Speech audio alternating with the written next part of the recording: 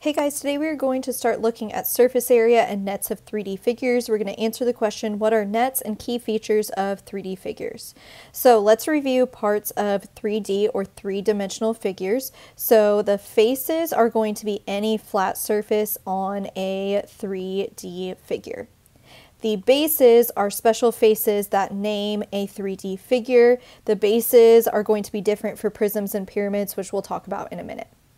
The base on this one could be this right here. And then vertices are going to be the corners of the 3D figure. And the edges are the line segments that join the faces on a 3D figure. So let's talk about what a net of a 3D figure is. A net is a two-dimensional representation of a three-dimensional figure. When a net is folded, it creates the three-dimensional figure. So if we unfolded this and laid it flat, that would be the net. The reason we're talking about that is because we're going to start looking at surface area. So surface area is the outside covering of the 3D figure. It can be found by calculating the composite area of the net. So if we unfold this and laid it flat, then we can find the area of each of the faces, and that will be the surface area. We're going to be looking at surface area of prisms and pyramids. So let's talk about the difference between prisms and pyramids. Prisms are 3D figures that have two parallel base faces and rectangular sides. Their bases usually stick out from the net. And then a pyramid, those are 3D figures that have one base and triangular sides. The base is usually the center of the net. So let's just look at these 3D figures, and we are going to label them as prisms or pyramids. So this one right here, I have rectangular faces, so I know that it's going to be a prism. And if you notice, I have parallel sides, and all of the sides are rectangles. So this is a rectangular prism.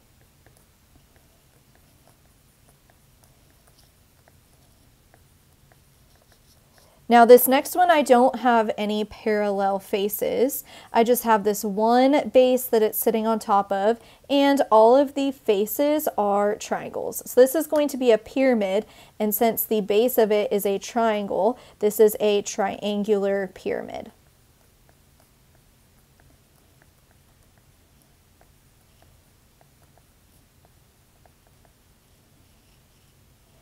Then this one right here, it comes together at a point. The sides are triangles, and then the base is a rectangle. So this is a pyramid, and more specifically, it is a rectangular pyramid.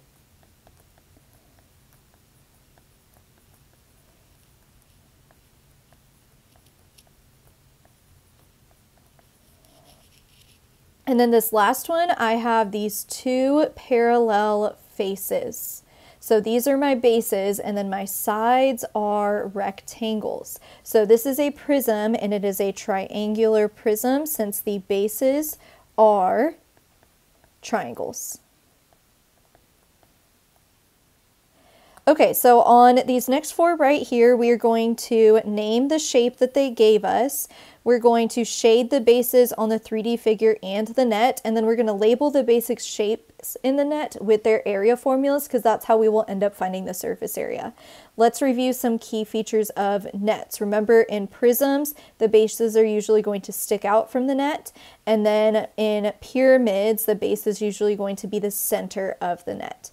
So this one right here, I can tell it's a prism because I have bases sticking out, and because I have these parallel rectangular faces. So this is a rectangular prism.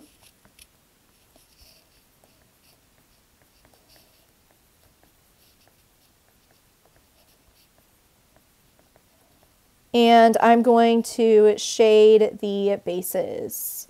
So the bases usually stick out, so I'm going to use these two faces for the bases.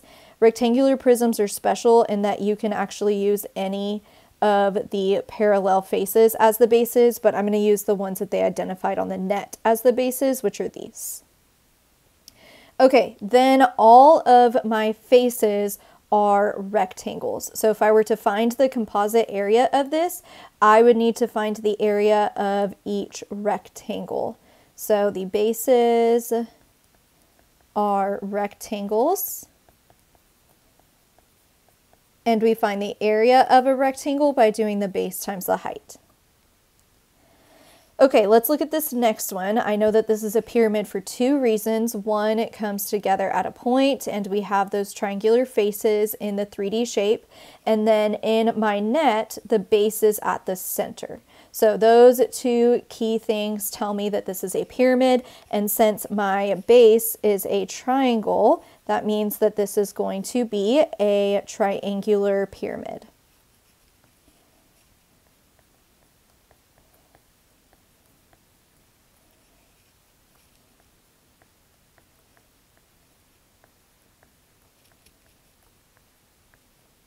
And then if I were to find the surface area of this, I would find the area of each of these triangles and add it together. So all of the bases are triangles. And remember, we find the area of a triangle by doing the base times the height and then dividing by 2. Okay, this next one is a pyramid. I know because in the 3D shape it comes together at a point and I have those triangular side faces.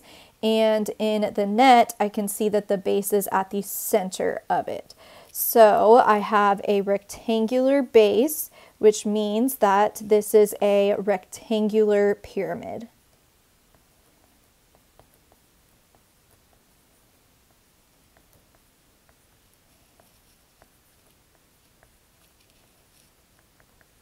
And I have different shapes making up my net this time. I have a rectangle in the middle for my base, and remember to find the area of a rectangle.